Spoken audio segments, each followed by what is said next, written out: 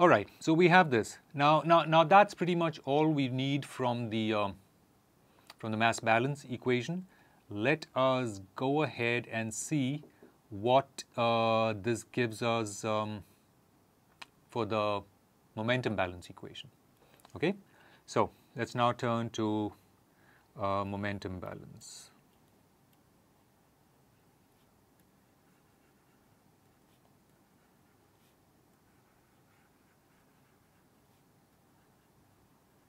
Okay, and let's rewrite it. It's rho partial of v with respect to time. We already know that first term is going to drop out because we have the fundamental assumption of steady flow. Okay. Now, we had written it out as divergence of P isotropic tensor plus 2 mu d. Okay. Body force we dropped out. Okay, so this is what we have, and then let's also remind ourselves that this term is gone. Okay, to make things easier now, I am going to sort of do what we did for the mass balance condition, the mass balance equation.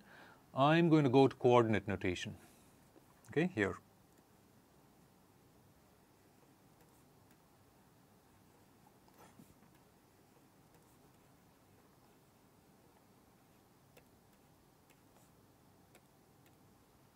All right. Using coordinate notation, this becomes rho vi comma j vj equals p delta ij plus 2 mu times 1/2 vi comma j plus vj comma I. All of this comma j. All right, and you note that what we have here is simply the spatial gradient of the spatial velocity plus the transpose of that term. Right? All of this indices I, j. Okay, that's what we have there. Okay, now let's look at this term by term. Let's first consider what we have in here. Okay? All right, we don't need to carry the rho along here. We can just look at what we have in those parentheses. And what this is vi comma j vj. Now, this term as well as what we have up here holds for I equals 1, 2, 3. Okay? And this also holds for I equals 1, 2, 3. But note that V1 and V2 are each equal to 0. And what that implies then is that we need to consider just V3 comma j Vj, okay, of the terms on the left hand side. Okay, so this is the only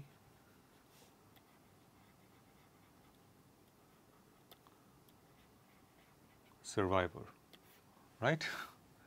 Okay, all right. So, but even this can be further simplified, right? Because now we have this contraction over j, and we already know that V1 and V2 are equal to 0. Okay, so what this implies then is that we have V3 comma 1 V1 plus V3 comma 2 V2 plus V3 comma 3 V3. Now, for different reasons, each of these terms is 0. V1 is 0, V2 is 0 because of that assumption that we made leading us to a semi-inverse method, and we've already demonstrated that V3 comma 3 equals 0. Okay? So what we've shown is that the entire convective velocity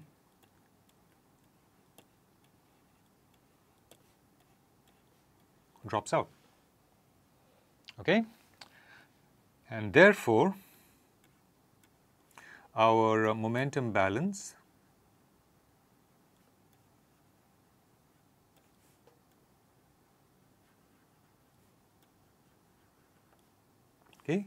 is just divergence of the stress equals 0, right? And for the stress, we already have this relation.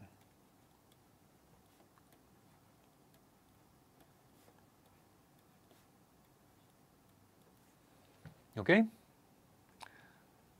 Let's go back to coordinate notation. We'd already written out this left-hand side now, what has now become the left-hand side. We'd already written it out in coordinate notation. Okay, so in coordinate notation,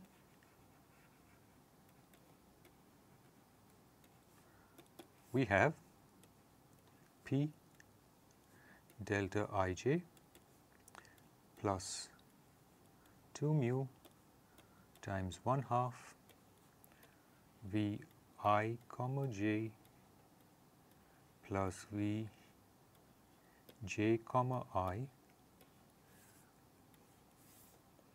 the whole comma j equals 0.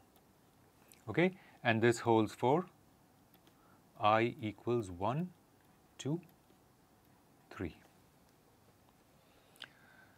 Okay, now we take the derivative with respect to xj here of p.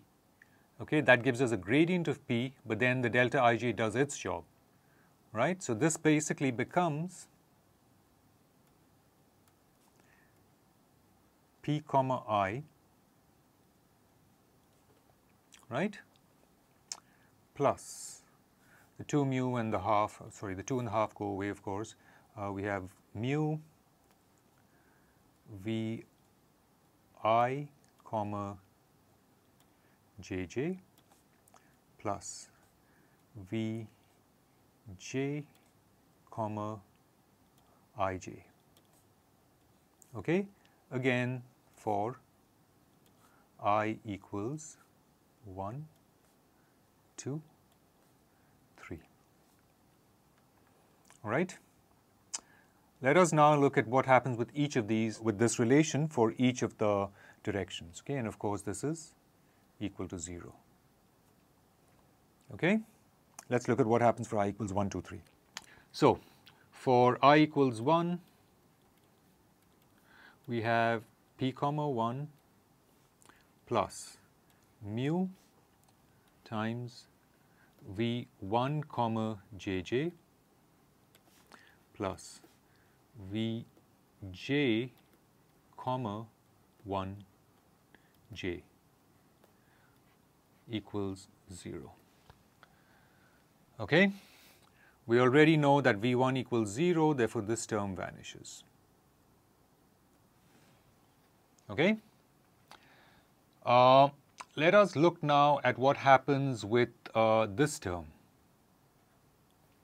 Okay, that is v1 comma 1, 1 plus v2 comma 1, 2 plus v3 comma 1, 3. Everything drops out, right?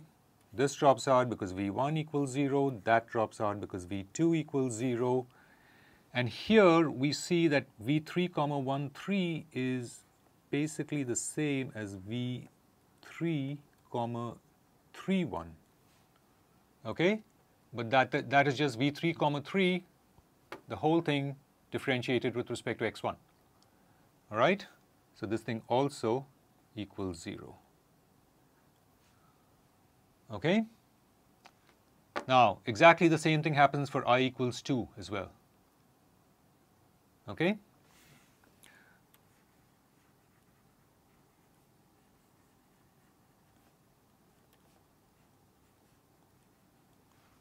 Okay. Again, this basically comes about from the fact that V1 and V2 are equal to 0. And we have V3 comma 3 equals 0 from the divergence condition, right? So what this implies then is since all of this on the right-hand side drops out, right, all of this goes out, goes to 0, right?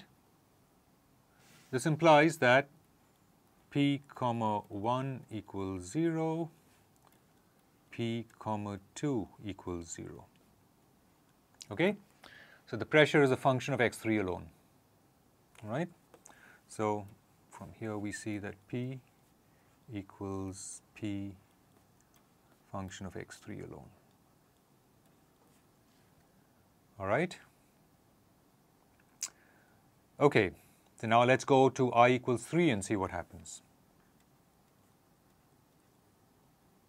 Okay, for I equals 3, we have P comma 3 plus mu V3 comma JJ plus Vj comma 3j equals 0. Okay, implying that P comma 3 plus mu. Okay, let me expand everything out. The first term is V3 comma 1 1 plus V3 comma 2 2 plus V3 comma 3 3. Okay, and the second term, so all of these come from here. Okay, and the second term is V1 comma 3 1 plus V2 comma 3 2 plus V3 comma 3 3, and these terms arise from there. Okay, close parentheses equal to 0.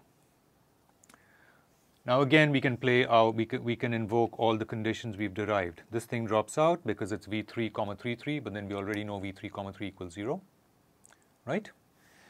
Here we have V1 equals 0 from assumption, V2 equals 0 from assumption, again V3 comma 3 3 drops out.